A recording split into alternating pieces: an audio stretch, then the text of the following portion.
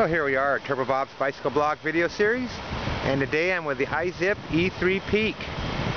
This is a mid-drive bike. Uses a mid-drive setup that's kind of a Currie item. Of course, they're getting ready to come out with the high bikes with the Bosch system soon, probably next month. But this is out now. Now, I did ride this at Interbike, and I really liked it, and I still like it a lot. This is more or less a mountain bike. It's got some interesting features. And one of those features is the way the control system works. And it's kind of, I might do a video to explain it to you, but most likely in my full post on it, I'll give a full rundown on exactly how it works. It is a torque assist, but it doesn't work like a conventional torque assist control system works. Now we got some really nice, I think they're 27.5-inch mountain bike tires, rock shock with a lockout and a preload adjustment. Got that mid-mounted battery, 48-volt system. Drives through the drivetrain. It's mid-drive, standard stuff. Of course, the big disc brakes. And a lot of mountain bike features. Now, it does share the same display that the Path Plus. Here, let me go ahead and turn it on.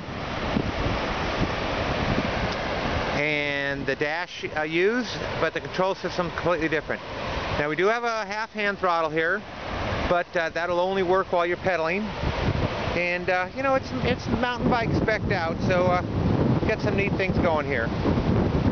Now, if you know much about mid-drives, they do have some pluses and minuses in the way they work. And I've done some stuff on those already, and like I say, I will do a detailed report on how this all matches up, how the control system works, how things feed. So this is the IZIP E3 Peak, mid-drive from Currie Tech, out this year on the floors. Exciting little bike, a lot of power. Of course, 48-volt bike e-bikes, 48-volt e-bikes tend to give out a little extra juice. Now I'm actually here in PB, overlooking the ocean. I think you can see the surfers out there. The group I'm riding with today, you kind of see them in the background. That's the Cycle Armory group. They also do a really nice Sunday ride out here, a sunset ride. We come out here, watch the sunset, and go hit some of the local fish taco places afterwards. Okay, well, I wish I had the time to explain to you how the control system works. It is a single front chainring. Got a nice shifting setup there, X7. Very trim, sleek, powerful bike, without a doubt.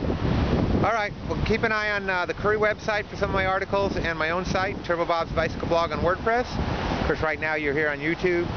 And of course, I got the Facebook page for the day-to-day stuff, and maybe that's where you'll see me sharing this.